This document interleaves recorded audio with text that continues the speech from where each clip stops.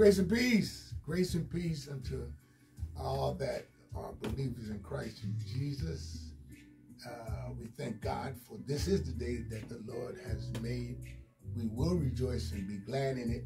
And we pray for souls. We pray for all those who don't know Jesus. We pray that they will give their life over to Jesus Christ and accept him as their personal Savior. Hallelujah.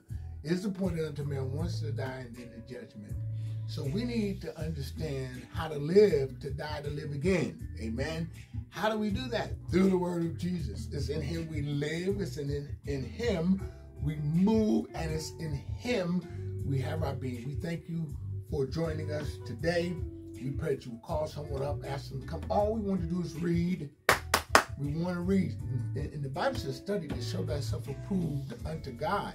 Show thyself approved unto God. A workman need not be ashamed, rightly dividing the word of truth. You have a responsibility to go back and read and study and ask God to speak to your heart through the power of the Holy Spirit. Hallelujah. And watch the power of God move mightily over your life like never before. Let's open up our Bibles to Galatians. Praise be to God.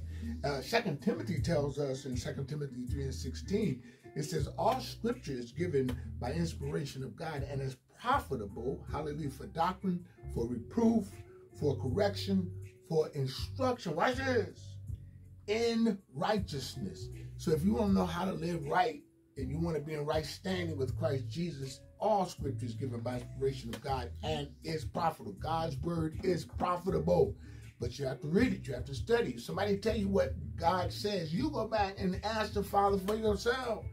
And allow the Holy Spirit to speak to your heart. We thank God for the Father. We thank God for the Son. And we thank God for the Holy Spirit. Amen. Hallelujah. So God's word will never return to him void, but will accomplish everything he sent it forth to accomplish. Amen. My job is not to exegete all these scriptures for you and tell you what thus saith the Lord. My job is to get you to read and study and pray and guide you to those, hallelujah, only ones that can help you. The only one that can help you, the Father, Son, and Holy Spirit. So we want to direct you towards him, but you have to go back and read. You have to go back and study. Galatians Chapter 1, hallelujah. It says, Paul, an apostle, not of men, neither by man, but by Jesus Christ and God the Father who raised him from the dead. We thank God, hallelujah, for Jesus. Hallelujah. We thank God for his spirit operating in our lives. We were dead in our sin. Because of his death, burial, and resurrection, hallelujah, we live unto righteousness now when we stand on God's promises and invite him into our heart. Romans 10:9 says, if thou shalt confess the Lord Jesus Christ with thy mouth and believe in thy heart that he died and rose from the dead, thou shalt be saved. Hallelujah. It says, hallelujah, Father who raised him from the dead. And verse 2 says, and all the brethren, circle that word, brethren, which are with me unto the churches of Galatia. Hallelujah. It says, grace be to you and peace from God the Father and from our Lord Jesus Christ. God's grace, God's mercy, God's peace, praise be. There's none like it. Hallelujah. You searched all over, couldn't find nobody. Praise be to God. But when you allow yourself to be led by the Spirit of God, you begin to operate in victory. You begin to you're able to operate even in the storm. The storms of life will rage against you. They're coming. But thanks be to God, greater is he that's in you than he that's in the world. You are more than a conqueror in Christ Jesus. Amen. Hallelujah. It says grace, his unmerited favor. Verse 3 says, be unto you in peace. Hallelujah. Where it come from? God the Father. You're looking for peace in all the wrong places. You're looking in your checkbook. You're looking on your job. You're looking at through your car, your home, all the materialistic things. You're looking for somebody else to bring peace. He's Jehovah Shalom. He is our peace. Praise be to God. I get so excited. Hallelujah. Because I operate in peace. The storms come. The winds blow. Praise be to God. There's some heavy things that come at you on a day-to-day basis. Hallelujah. But if you could allow your heart, your spirit, man, to stay in contact with the Spirit of God, hallelujah, he brings it back to your remembrance. When everything seems to be crumbling around you, praise be to God, the spirit man, hallelujah, rises up. Hallelujah. Matter of fact, if you stand on God's promises, you don't have to wait for the spirit man to rise up. He's there. He's leading you and guiding you. Grace be to you and peace. Circle this, from God the Father and from our Lord Jesus Christ. We thank God for Jesus. Jesus is the way. Jesus is not one of the ways. He is the way. He is the truth. And he is the life. Again, no man cometh unto the Father but by, through, in Christ Jesus. It's in him we live. It's in him we move. And it's in him we have our being, who gave himself for our sins, that he might deliver us, isn't this good, from this present evil world. I mean, we're not talking about in the sweet by and by, after a while he delivers. No, he delivers us when? Now, in this present, now, in this present evil world. That's why we have to understand that faith is, but it's not just faith is, now faith is. Not faith is, now faith, now. Yes, you're challenged. Things are coming and going, and you seem to be struggling with some things. And then if you could just, hallelujah, allow your spirit man to control and understand that faith is not coming. Now faith, we have faith now. The storm is here, the rain is coming, but you have faith now. Hallelujah.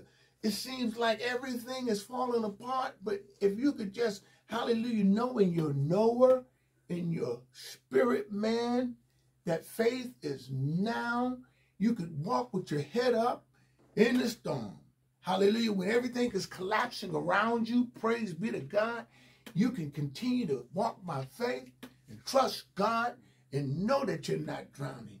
And know that, praise be to God, you are standing on God's promises in the mighty name of Jesus. Hallelujah. Grace be to you and peace. Where does it come from? From God, not your bank account. Hallelujah. And if you're looking for somebody else to make you happy and bring peace to you, hallelujah, if Christ is not in the mix, that temporary peace that you might think you have is so short-lived in the mighty name of Jesus Christ. But we're talking about eternal now. We're talking about the eternal peace. Hallelujah. Let not your heart be troubled. To give you peace that surpasses all understanding. Hallelujah. It says, verse 4 says, who gave himself for our sins, while we were yet sinners, and that he might deliver us from this present evil world according to the will of God and our Father. Got to know God's will. What is God's will for your life? Hallelujah. What is God's will? According to the will of God. Hallelujah. He's might deliver us from this present evil world according to the will of God and our Father, to whom be glory forever and ever. Amen. For all eternity. There's no end. Hallelujah. There's no end. Hallelujah. All beginning. He just is. To whom, hallelujah, be glory. When? Forever and ever. Amen. He says, I marvel that you are so soon removed from him that called you into the grace of Christ unto another gospel, which is not another, but there be some that trouble you and would pervert the gospel of Christ. But though we or an angel from heaven preach any other gospel unto you than that which we have preached unto you, let him be accursed. As we said before, so say I now again, if any man preach any other gospel unto you than that we have received, hallelujah, let him be accursed. For do I now persuade men or God? Or do I seek to please men? For if I yet pleased man, I should not be the servant of Christ. Hallelujah. When you begin to preach the gospel, everybody's not going to love you. When you preach the gospel, everybody's not going to receive. That's why it says, as many as received, to them gave you power to become the sons and daughters of the Most High God. Preaching the gospel, hallelujah, it stirs something up, not just in the those who would believe, but it stirs stuff up in the dark world, in the evil world, in the sinful world. Praise be to God. Because you bring light, shining in darkness, uncovering all the darkness that would prevail in one's life. You bring light to that darkness. The darkness has to move out. Amen? So the darkness don't like light. So it tries to avoid the light. And it begins to live in its own dominion.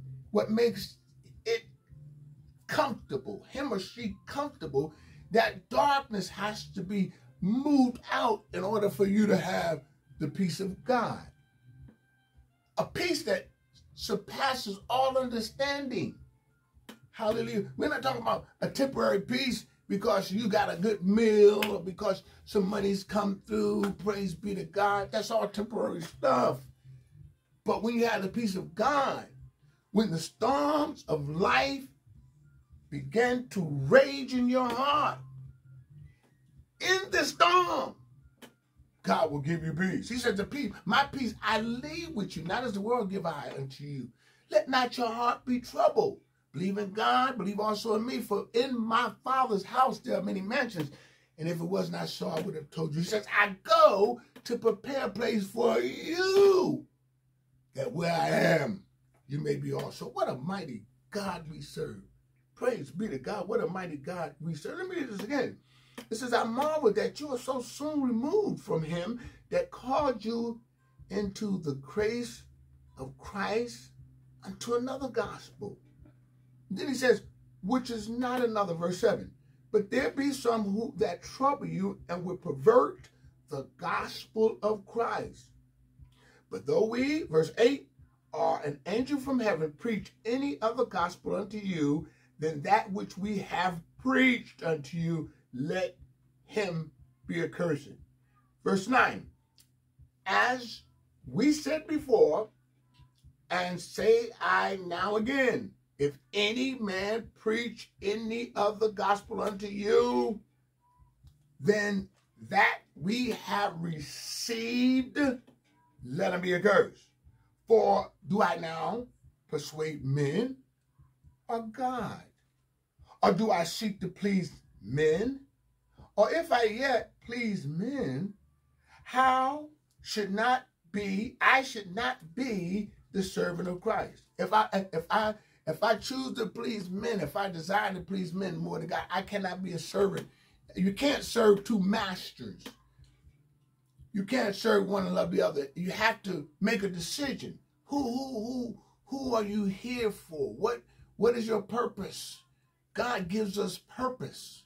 Hallelujah. And it's not a temporary purpose. You know, the purpose and the visions that I had when I was a young man in my 20s, and now I'm older, praise be to God, those visions have changed. I see through a glass clearly now those things that I thought was important, I thought was necessary. Sometimes they were. But for the time I'm living in now, with the age I am now, those things have gone on. It doesn't matter. I see it clearer. If I could have saw some of the things I see and know now, I would have made different decisions from back then. But thanks be to God, the peace of God, the presence of God, the power of God, hallelujah. Through the power of the Holy Spirit, I was able to continue to walk by faith and not by sight. And as I begin to walk by faith and not by sight, I begin to learn more about who he is and trust him in the storm. The storms of life begin to rage, but I begin to trust him. people begin to walk away. Circumstances begin to change in the natural. But in the spirit, man, hallelujah, it was consistency. Praise be to God. I was able to continue to walk by faith. Hallelujah. In the name of Jesus, it says, for verse 10, for do I now persuade men or God? Or do I seek to please men? For if I yet please men, I should not be the servant of Christ. How do you make this decision? You receive a revelation of God's word. I received a revelation. Hallelujah. And as God begins to reveal his word to you, hallelujah, through the clarity of the spirit, you begin to change your thinking and change the way you used to be. You become a new creation, a new creature in Christ Jesus. Old things are passed away and all things become new. He says, I should not be the servant of Christ. Look, verse 10, for do I now persuade men or God, or do I seek to please men? For if I yet please men, I should not be a servant of Christ. Now, who you going to please? You want to please men?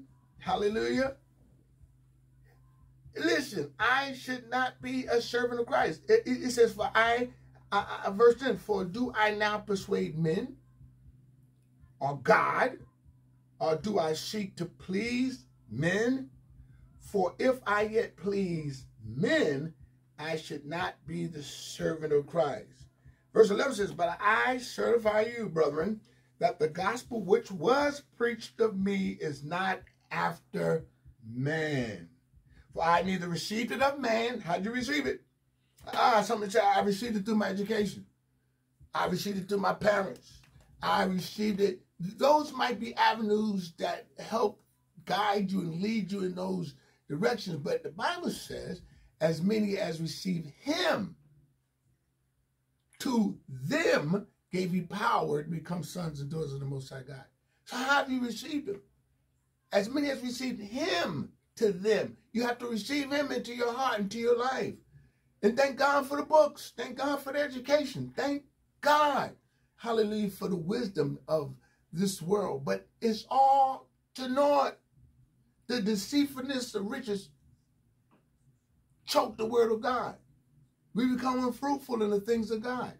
Hallelujah. It says, but I certify, brethren, that the gospel which was preached of me is not after man. Let's go back up to 10.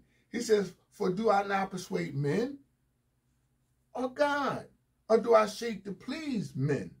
For if I yet please men, I should not be the servant of Christ. But I certify you, brethren, talking to believer, that the gospel which was preached of me is not after man. For I neither received it of man, neither was taught it, but by the revelation of Jesus Christ. I was taught it, not of man, but by the revelation of Jesus Christ.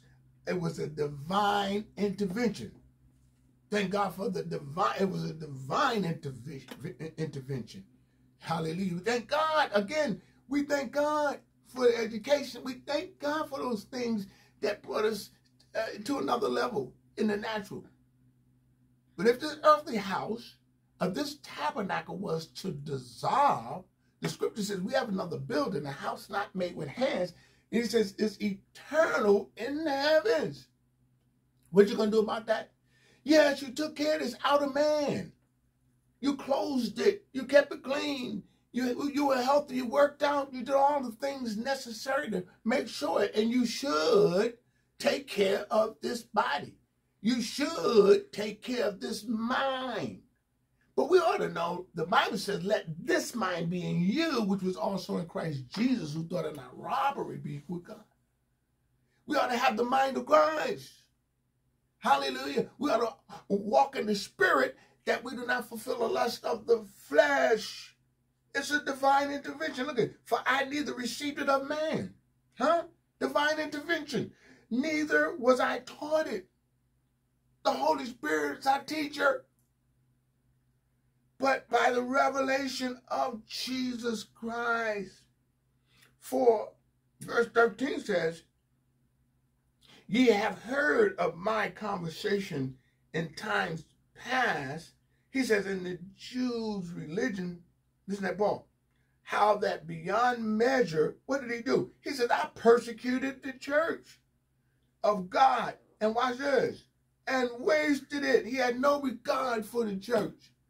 Again, he says, for you have heard of my conversation in what? Times past. In the Jews' religion. What is your time past? What was you involved in? What did you give up? Hallelujah.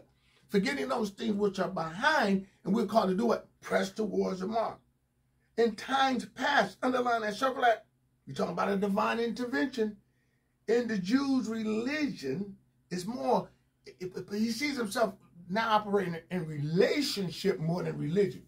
We get tied up in our religion and we miss the relationship.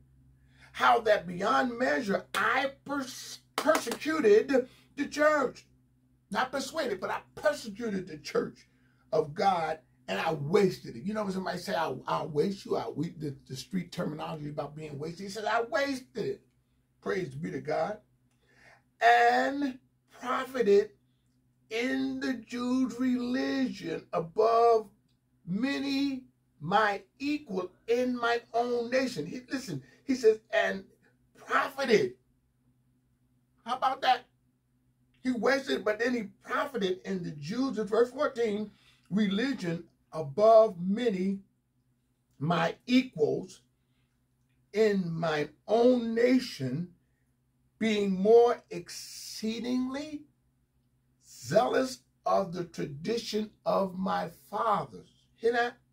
Listen, uncircle this. He profited.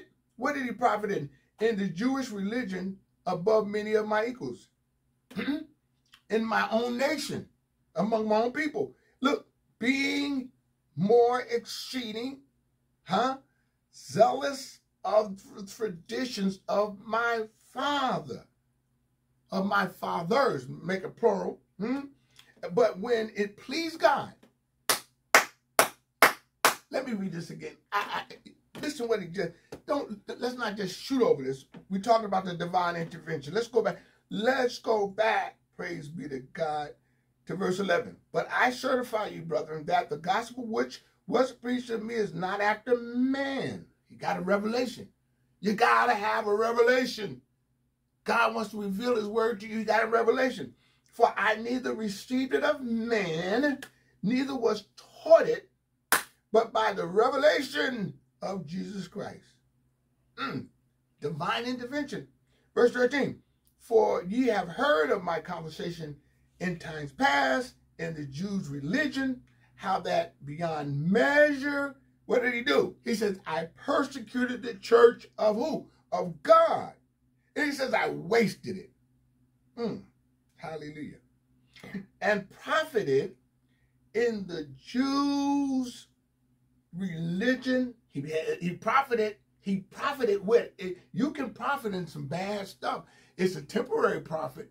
It's a profit that's corrupt and don't last. But he says, I profited in the Jews' religion above many of my equals in my own nation. He says, being more exceedingly zealous of the traditions of my father. He took it, in other words, he took it to the next level. He didn't just say, I'm going to, live this way, act this way. No, he took it completely to the next level on his zealousness to root out anything other than what he believed and knew. But he says, but when it pleased God, hallelujah, when it pleased God, somebody said please God, hallelujah, God is in control. When it pleased God, I just want to look real quick before we continue on to that at Acts chapter 9, 1 and 2. It says, and Saul, yet breathing out threatenings and slaughter against the disciples of the Lord, he went unto the high priest. You said, what are you reading? We're going back over here. It says in Galatians where it says, for ye have heard of my conversation in times past in the Jewish religion, how that beyond measure I persecuted the church and wasted it. Look at Acts 9, 1 and 2. It says, And Saul, yet breathing out threatening and slaughter against the disciples of the Lord, against the disciples of the Lord, against the disciples of the Lord, what did he do? He went unto the high priest and desired of him, look at this, him letters to Damascus, to the synagogues, that if he found any of the way, we know, when we talk about the way, we're talking about Jesus. It was called the way. Jesus is the way, the truth, and life. It's called the way. Hallelujah. Whether they were men or women, watch this. He might bring them bound unto Jerusalem. I want you to get that. Do you hear that? Get that in your spirit. He says, whether they were men or women, he might bring them bound to Jerusalem.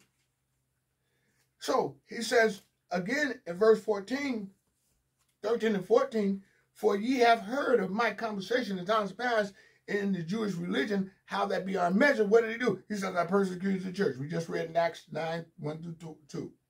9, chapter 9, verse 1 through 2.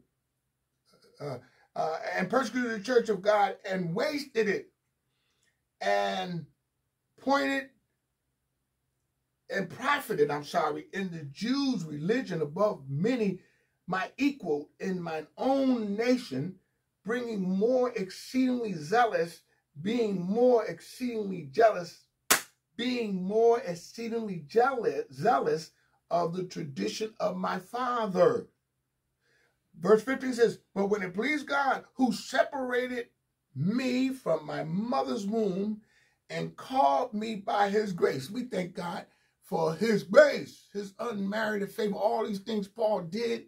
Hallelujah. God's grace overshined everything that he did. And if it worked for him, it'll work for us as well. Hallelujah. He says, then when it pleased God, who separated me from my mother's womb and called me by his grace. Somebody shout grace. Thank God for God's grace, his mercy. Thank God, hallelujah, that he had upon us. Thank God. Paul could say it, but we can say the same thing. Amen, in the name of Jesus. He says, verse 16, it says, to reveal his son in me. What did he do? It says, God separated me from my mother's womb, called me by his grace. Watch this. To reveal his son in me. We're talking about our calling. We thank God he called us out of darkness into light. To reveal his son in me, so he can reveal his son in us, that we, say I, it says that I, but it says that we might preach him among the heathens. He says immediately I conferred not with the flesh and blood. Because this flesh will talk you out of witnessing. This flesh will talk you out of praying, out of reading, out of studying. You don't think so? You might think it's not a big deal. Some of you are so caught up in the flesh, you don't even recognize when your heart says it's time to read and your flesh says, I'm too tired, I can't do it. Praise be to God. We forget how when the Spirit speaks to us and say don't go, and we go anyway, hallelujah, we find ourselves trapped in some dark areas when the Spirit man, praise God, says, don't go there. Don't talk to that person. Don't buy that. And we find ourselves doing it anyway. Verse 16, to reveal his son in me, that I might preach him among the heathens. Immediately I conferred not with flesh and blood. You say, well, I am not called to preach. Yes, you are. We are called to go in all the world and preach the gospel. He didn't say you had to be the bishop or the pastor or the elder. All he wants you to do is be a witness. All he wants you to do is witness the good news of our Lord and Savior, Jesus Christ. As we close, hallelujah, with these last few verses, he says that I might preach him among the heathens, the unbelievers. He says, immediately I conferred not with flesh and blood. If you start allowing flesh and blood to get involved in this process, Hallelujah. It'll cause you to be lazy. It'll cause you not to read. It'll cause you not to study. It'll cause you not to praise. It'll cause you not to fellowship. And some of you listening to me today have stopped all those things. You don't read no more. You don't study. You don't go to church no more. You don't even read the Bible anymore. Praise be to God. You don't even pray anymore. You stop. Hallelujah. You're conferring with flesh and blood. He said, no. Immediately, I conferred not. I conferred not with flesh and blood. Don't give into flesh and blood. Praise be to God. Flesh and blood, the Bible says, cannot inherit the kingdom of God. Look at verse 17. Neither will I, he said, neither went I up to Jerusalem to them which were apostles before me, but I went to Arabia and returned again to Damascus. It says, and then after 3 years, I went up to Jerusalem to see Peter, and abode with him for 15 days. But other of the apostles saw I none save James, the Lord's brother. Verse 20 says, now the things which I write unto you, behold, before God I lie not. Afterwards I came into the region of Syria and Cilicia, and was unknown by face unto the church of Judea, which was in Christ. But they had heard only that he, watch this, which persecuted us in times past, now preached the faith which once he destroyed. But they, I'm going to close here, had heard only. What are people hearing about you? Are you still the same old Shane? Are you still the same old John? Are you still the same old Linda? Are you still... The Bible says, any man be in Christ, we're a new creature. Old things to pass away. Behold, all things become new. He says, hallelujah. He says, verse 22, and was unknown by face unto the church of Judea, which was in Christ. But they had heard only that he which persecuted us in times past, now preached the faith which once he destroyed. Look at the last verse. And they glorified God in me. They glorified God in Paul. They saw what God had done to him, and they began to glorify God. Lord, we thank you for your word. We pray. Time is so short when it comes down to reading and studying, but we pray that people will go back and read your word. Hallelujah. The gospel which was preached, hallelujah, is not after men. You said all scripture is given by inspiration of God and is profitable for doctrine, for reproof, for correction, for instruction in righteousness. Lord, we pray that the believers would begin to read your word, study your word. We pray, Father God, who don't know Jesus Christ. Paul is a good example of how God can turn it around. How God, no matter how bad your life has been, how corrupt, hallelujah, how sinful you were. The Bible says all have sinned and come short of the glory of God, and the wages of sin is death, but the gift of God is eternal life. Won't you give your life over to Jesus? If you've never given your life over to Jesus, and you go back and read, hallelujah, hallelujah, the scriptures and begin to read even how Paul lived his life and how he persecuted the church, hallelujah, you might say, well, you know, my life was so bad, and you just don't know, Bishop, you don't know what I've been going through, you don't know what I've done. I've been in some dark places, but God, hallelujah, sent his son Jesus Christ to die on Calvary that your sins might be forgiven. Hallelujah. If you confess the Lord Jesus, won't you confess him into your life right now? I don't care how bad your life has been. Listen up, Paul. Hallelujah. I don't care. We need to get knocked off our horses, high horses of sin, and allow Christ to come in.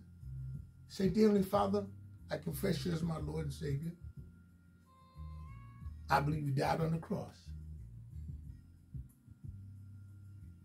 and rose from the dead. Right now, come into my heart, Lord Jesus. Come into my heart today. Come into my heart to stay. Thank you for saving me. Thank you for delivering me out of the power of darkness into your marvelous light. And Lord, I let my light shine that men see my good works and glorify the Father which is in heaven. God, you get all the glory. You get all the honor and the praise. Lord Jesus, thank you for your salvation. Lord, thank you for those souls who giving their heart over to Jesus today. Hallelujah. Our churches are open all over the country. We pray, Father God, that those who've given their heart over to Jesus through this ministry today, and those who've given their life over to Jesus all around the country today, on this Sunday morning, Father God, we pray right now for their soul. We pray for the peace of God and the presence of God to flow like never before. In Jesus' name we pray, amen. Hallelujah. We thank you for joining us and for reading out of the book of Galatians chapter 1. That's where we came from today. And you can go to our website at www.stg-ct.org. If you want to give, you can go to the website. If you want to see our other social media sites, it's on there as well. And also, if you want to send us an email, that's also on there. So once again, we thank you for joining us. In Jesus' name. Amen. God bless. And we do not own the rights to this music.